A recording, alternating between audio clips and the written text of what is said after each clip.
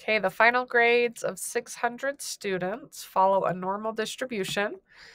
And then this is our mean. It's 59, and the standard deviation's 4. That's what those symbols mean. We want to figure out some stuff from this. So this is 59, right in the middle. And then 4 would be our standard deviation, which we don't actually need for this problem. So it's asking how many students received an A. So I'm going to go here in my A slot.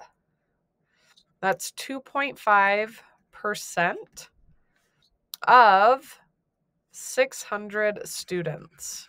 So we need to find that. If you go to Desmos and just type 2.5%, the of just appears because we're finding a percent of something.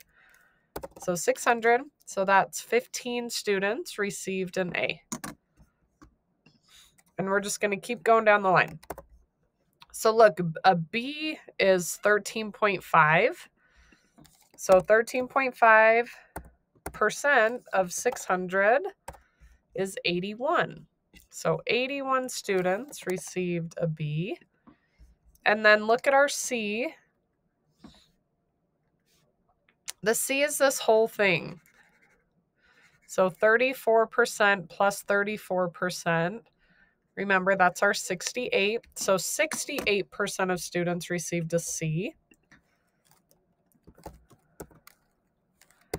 So 68% of 600 is 408. And then we're repeating. So 13.5 got a D. That was 81. And then 2.5 have an F. That's 15.